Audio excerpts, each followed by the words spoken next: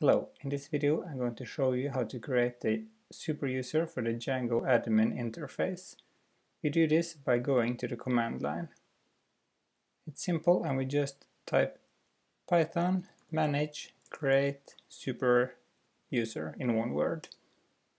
Then we can add the username superadmin. Then we need to pass in an email address admin@superadmin.com, password, repeat password, and now the superuser is created.